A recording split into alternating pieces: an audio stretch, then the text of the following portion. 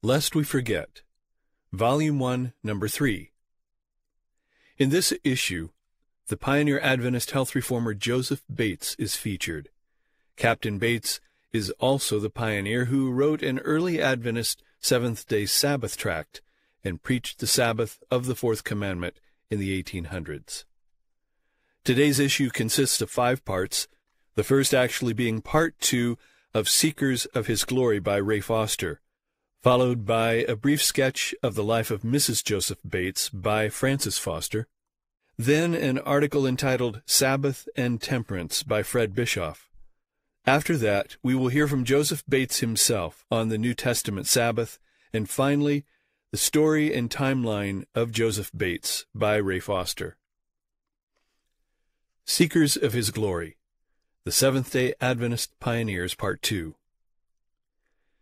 In Part 1, we saw God's plan to make known His manifold wisdom to principalities and powers in heavenly places by the church. The church that is to fulfill this role is identified in Revelation 10, verses 5 through 9. This scripture was fulfilled in the worldwide Advent movement, as well as the church that came out of that movement in the early 1800s. Those Advent watchers experienced the bitter disappointment when Christ did not return as expected on October 22, 1844. Part 2 continues with another prophecy, this one found in Joel, that is repeated in Acts, which helps us identify the pioneers of that remnant church. Joel 2, verse 28, And it shall come to pass afterward, that I will pour out my Spirit upon all flesh, and your sons and your daughters shall prophesy, your old men shall dream dreams, your young men shall see visions. Acts 2, verse 17, And it shall come to pass, in the last days, saith God, I will pour out my Spirit upon all flesh, and your sons and your daughters shall prophesy, and your young men shall see visions, and your old men shall dream dreams. William Foy was given 2 visions, which he shared publicly in 1842. He received another vision in 1844, which he did not understand, and so did not share it. Hazen Foss was given visions in 1844, but refused to relate them to others. God then called on a frail 17-year-old girl and gave her the privilege of being His messenger to the last church. Her name was Ellen Harmon. She later married James White and became Ellen G. White. With the inspired writings of Ellen G. White, a certainty is given the identification of the pioneers who searched for the God-given agenda for the remnant church. Our criteria for recognizing the pioneers of the remnant church are thus: Number 1, they would live in the early 1800s and be involved in the fulfillment of the bittersweet experience of Revelation 10. Number 2, their message would have the aim to finish the mystery of God in fulfillment of Scripture. And number 3, they would be known to and would work in harmony with God's remnant church messenger, Ellen White, in the rediscovery and belief in the fundamental doctrines embodied in the everlasting gospel of the 3 angels' messages that are essential to finish the mystery of God. The pioneers that Ellen White identified were William Miller, Josiah Litch, Joshua Himes, Charles Fitch, Joseph Bates. In Counsels to Writers and Editors, page 145, Ellen White wrote, The record of the experience through which the people of God passed in the early history of our work must be republished. Many of those who have since come into the truth are ignorant of the way in which the Lord wrought. The experience of William Miller and his associates, of Captain Joseph Bates, and of other pioneers in the Advent message should be kept before our people. Elder Loughborough's book should receive attention. Our leading men should see what can be done for the circulation of this book. In Early Writings, page 231, she wrote, God directed the mind of William Miller to the prophecies and gave him great light upon the book of Revelation. Then, in the Great Controversy, page 334, she writes, In the early year 1840, another remarkable fulfillment of prophecy excited widespread interest.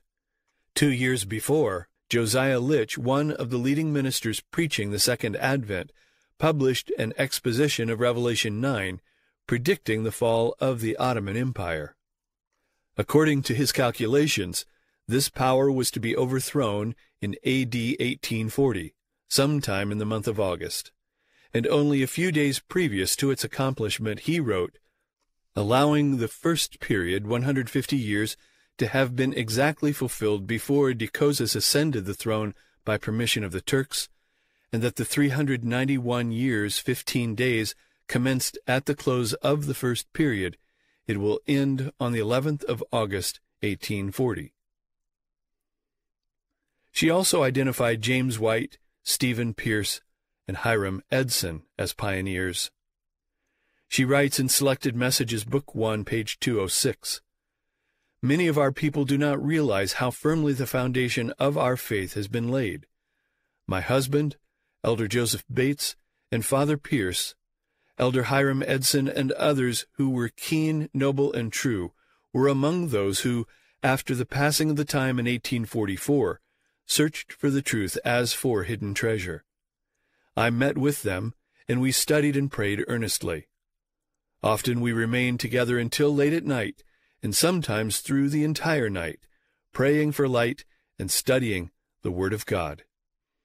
Seekers of His glory will be concluded in the next issue." Mrs. Bates, a prudent wife. As a childhood friend of Joseph Bates in the town of Fairhaven, Massachusetts, Prudence Nye very much looked forward to his returning from his trips at sea. 1 year younger than Joseph, she had lost her father when she was 3 years of age, and her mother had raised her and her sister Sylvia. On his return from a sea voyage in January 1818, Joseph proposed to her. Loving him and having waited for him, she was concerned about family life and what the future would bring. She asked him, "Do you expect to spend all of your life on the sea?" He too had thought about this and assured her that he would seek some other line of employment when he had made his fortune on the sea and would be able to keep the family from poverty the rest of their lives. But Prudence was true to her name and pursued the conversation further, asking him, "Just how much do you expect to get before you call it a fortune?" He had thought this through also and answered her, "I would like to have around $10,000. This satisfied her, and they were married February 15, 1818. 6 weeks later, he was back at sea. He retired from the sea 10 years later, having achieved what he had purposed. Prudy, as her husband and friends called her, was a very patient and faithful wife, and a godly influence on her family. When Joseph left on another voyage in 1824, without his knowledge, she placed a pocket New Testament on the top of the novels and romance books he had planned to read. On opening his trunk to find an interesting book, he took up this testament and found a poem in the opening page which arrested his attention, and his novel and romance reading ceased from that hour. Bible reading and religion then became of special interest to him. Prudy's widowed mother lived with Joseph and Prudy for some time, easing the long, lonely periods when Joseph was away at sea. Prudy gave birth to their first child, Anson Augustus, November 15, 1819, who died before he was 2 years of age. Helen, their second child, was born in 1822, and she was 16 months old before Joseph even saw her. Joseph and Prudy had 3 other children, Eliza, Joseph, and Mary. Their only surviving son, Joseph, became a whaler and was lost at sea at the age of 35. Mary and her son Willie lived with Joseph and Prudy during the last few years of their lives. Prudence, with her husband, looked forward to the second coming of Christ in 1844. With the others, they were disappointed. But when Joseph accepted the Sabbath truth in March 1845, she thought it would be against her Christianity to observe the Jewish Sabbath. It was over 5 years before she saw the importance of the Sabbath, But when she became fully convinced in her own mind that it was important for God's people, she fully accepted it and joined Joseph in the third angel's message. Sometime later she wrote in the Review and Herald, "I feel an increasing desire to be filled with all the fullness of God. I love the Holy Sabbath better and better, and pray that it may be sanctified to all the dear children who are trying to keep it. I want to be sanctified by obedience to the truth, to be more holy, have a pure heart and clean hands." After 52 years of marriage, on August 27, 1870, 2 years before her husband's death, Prudy passed to her rest to await her life-giver. Now we will hear an article written by Fred Bischoff entitled Reflections on the Sabbath and Temperance, Two Foundation Practices Discovered and Shared by Captain Joseph Bates. From Joseph Bates' Preface to Sabbath Booklets, quote, "The uncompromising advocate for present truth, which feeds and nourishes the little flock in whatever country or place, is the restorer of all things. One man like John the Baptist cannot discharge this duty to every kindred nation, tongue, and people, and still remain in one place. The truth is what we want." Close quote. This love of truth enabled the Lord to use the little flock in assisting him in the end-time restitution of all things. What needs restoring? The core question of sin concerns the character of God. On earth, this issue centers on the image of God in man. This image is the cornerstone of the Genesis 1 and 2 foundations of the human race. That same character, the image of God in which man was created, needs to be completely restored. Restoration also involves all the other creation realities of God's original intent for the race. As with these other creation truths, the Sabbath shines brightly, if but briefly, in the Genesis account, but is developed at length elsewhere in Scripture. The picture painted is that of the Creator pausing on the seventh day to enjoy his completed creation. He then embodies in that time an unending sign of who he is and what he had done. In his wisdom, he requests the creatures made in his image to take this first fruit of their time, their first full day, and give it back to him as their acknowledgment of him. Thus the Sabbath was made for man. After sin, he kept the Sabbath as his sign, now not only of his creatorship, but also of his redeemership. He both made and saved man. In the time since the close of the sacred canon, the Church generally lost this sign. Revelation describes the recovery of this truth in the end time, when the mark of the creature beast will be arrayed against the seal of the Creator God, with all the world identified by one sign of worship or the other. Joseph Bates discovered the foundation of the Sabbath rest and expounded it at length, as evidenced by the booklets he wrote. The Seventh-day Sabbath, a Perpetual Sign in 1846 and 1847, and A Vindication of the Seventh-day Sabbath and the Commandments of God, published in 1848. His commitment to sharing this truth was instrumental in assisting the Advent remnant to restore this missing pillar to mankind. Another foundation concept rediscovered by Captain Bates and built step by step into his personal and business life was temperance.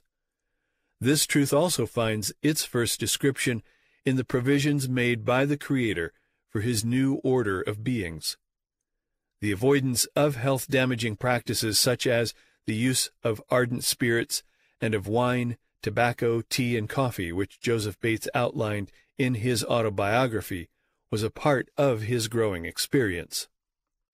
And this is the experience of all who are committed to what God gave mankind in Eden.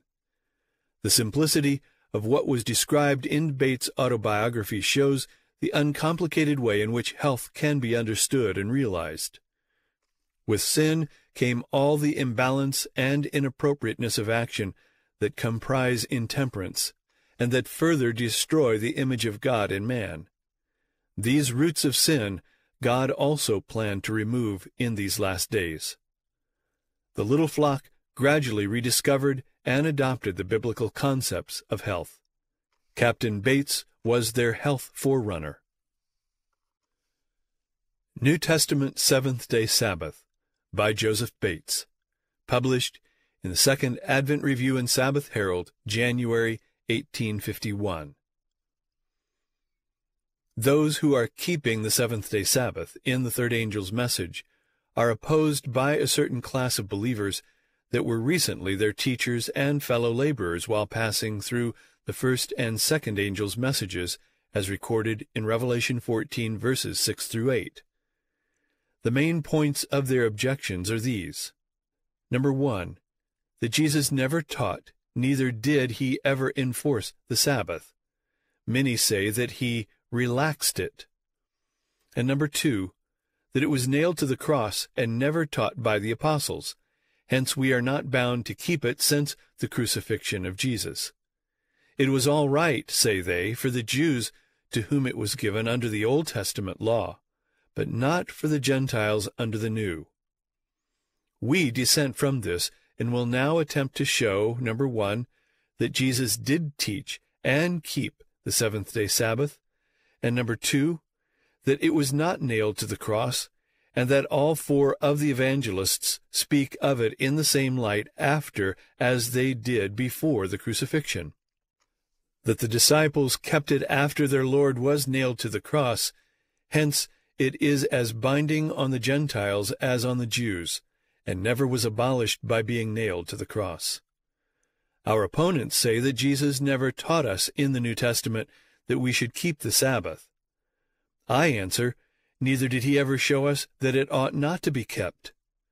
The seventh-day Sabbath is brought to view more than 50 times in the New Testament, 17 times by Jesus himself, and 12 times after his crucifixion by his disciples.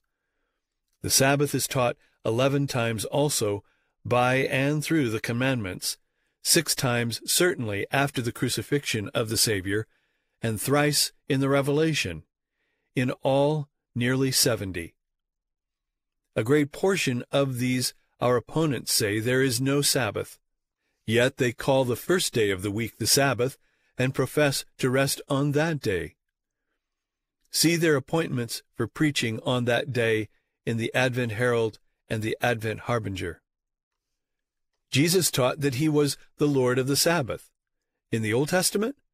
No, he taught it in the New. Did he keep it under the gospel in the New Testament? Yes, he did. See John 15, verse 10. I have kept my Father's commandments. Is it possible for a living man to prove that he did in any way relax or break the 4th commandment of the 10? The Sabbath that he was Lord of? Certainly not. He is no Savior to those who doubt his plain, simple words. Mark says that when the Sabbath day was come, he began to teach in the synagogue. See also John 6, verse 2, Luke 4, verse 31, and verse 16. It was his custom to read and teach on that day. All Christendom, as it were, do the same, but not on the Lord's Sabbath day. A part of his reply to his disciples respecting his coming and the end of the world was, Pray ye that your flight be not in the winter, neither on the Sabbath day. There was but 2 points of time for this flight referred to. First, the destruction of Jerusalem, then 39 years in the future, and second, the great and terrible day of the Lord, the time of trouble such as never was. I ask if the Sabbath, the one Jesus was the Lord of, was not clearly recognized 39, if not 1820 years beyond his crucifixion. Call it the Jewish Sabbath or any other name that suits you best, and then prove why they were not to flee on the Sabbath, and then you have not disproved the perpetuity of the seventh-day Sabbath of which Jesus is Lord.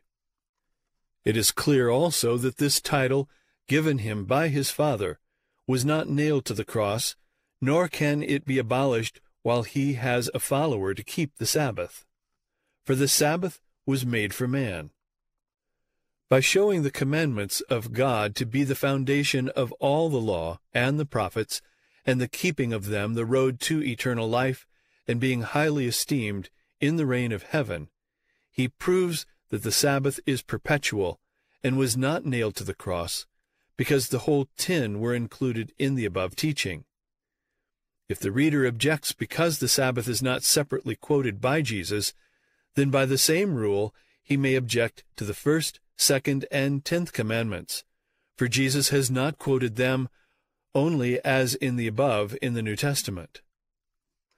Who may for a moment suppose that we may with impunity have other gods, or bow down to graven images, or covet our neighbor's wife, house, or lands, because he did not quote them separately?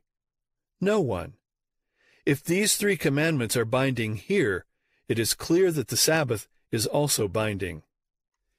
If the Sabbath was to be perpetuated, says one, why did not Jesus teach it clearly and distinctly? He has done it by enforcing all 10 of the commandments. It was not necessary for him to reenact a law that even his enemies were so tenacious in observing. They even threatened him with his life there several times for breaking the Sabbath law, as they said, when all that they could prove against him was that he had allowed some of his disciples to eat some raw wheat to satisfy hunger, and healed 3 men of their infirmities. He also said, the Sabbath was made for man. What sort of men? Paul will answer, is he the God of the Jews only? Is he not also of the Gentiles? Yes, of the Gentiles also. Romans 3, verse 29. It is appointed unto men once to die, but after death the judgment. The Jews? Yes, the Gentiles also. It would be strange teaching indeed for Jesus to say the Sabbath was made for man, and yet men were to live and multiply for more than 1,800 years after that law was blotted out. If the Sabbath was made for the Jews only, then, as Jesus has said, for man the Sabbath must be perpetuated while the Jews as men exist. There is proof enough that they are not dead yet. The seventh-day Sabbath not nailed to the cross. Our opponents say that the Sabbath was nailed to the cross when Jesus was crucified. They quote Colossians 2, verses 14 and 16 for proof, blotting out the handwriting of ordinances, nailing it to his cross. Let no man therefore judge you in meat or in drink, or in respect of an holy day, or of the new moon, or of the Sabbath days. The version here is incorrect. It should be Sabbaths. Days are supplied. See Whiting and McKnight. Verse 17 shows that the new moons, meats, drinks, and Sabbaths, as were required to be observed yearly, are shadows. But the weekly Sabbath, that never was given for a feast day as the above were, is not a shadow, neither can it be unless all of God's commandments are shadows. If they are shadows, then of course they are blotted out, and there can be no sin, for sin is the transgression of the law. Where no law is, there is no transgression. This settles the question forever. For Colossians 2 verses 16 and 17 is the only scripture in the New Testament that they can find to fix on the time for the abolition of the Sabbath. This fails them, for Paul says that they are shadows.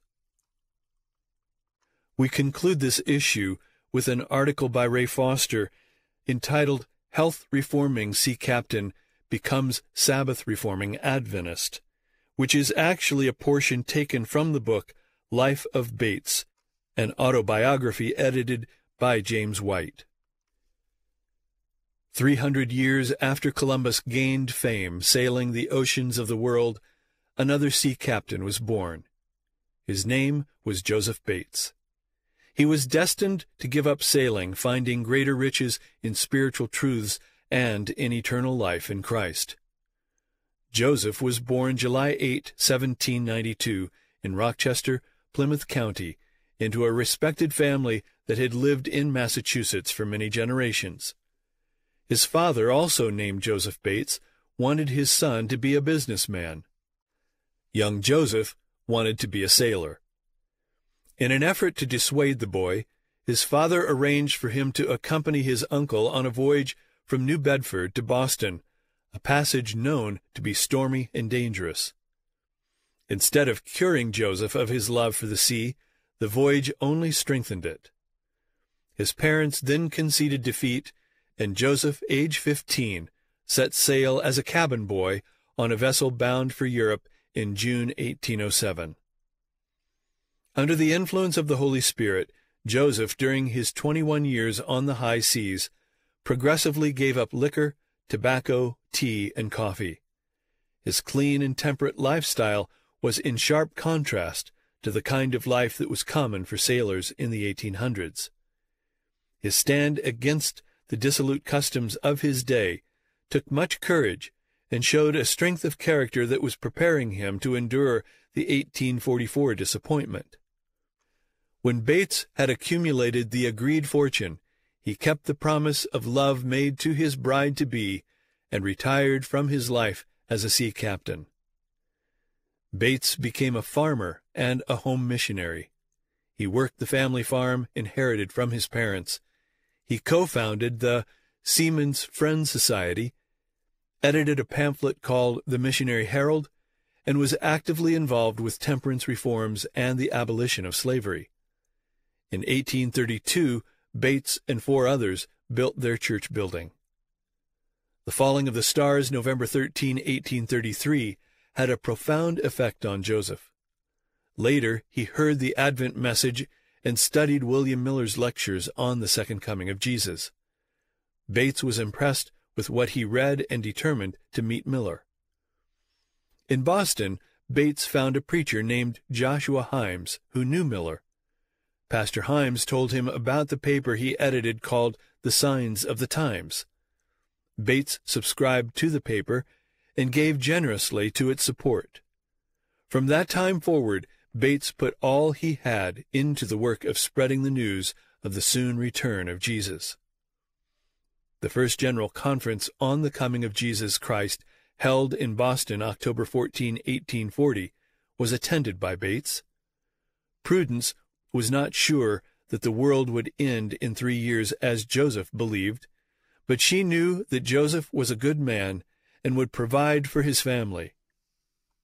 Joseph, now known as Elder Bates, traveled to neighboring towns and villages, speaking to all who would listen to the blessed hope, the news of the soon coming of Jesus Christ. These meetings were held in schoolhouses and churches, but mostly in farmhouses, with a few families gathered together to hear about the second coming of Jesus in 3 years. Bates sold his home, settled his accounts, and joined the army of preachers proclaiming the soon coming of Jesus. But they were disappointed when March 21, 1844 passed and Christ had not come.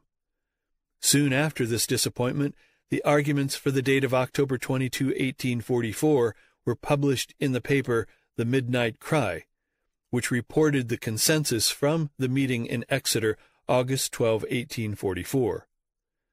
Thus began a movement of intense preaching of the second coming between August and October 1844.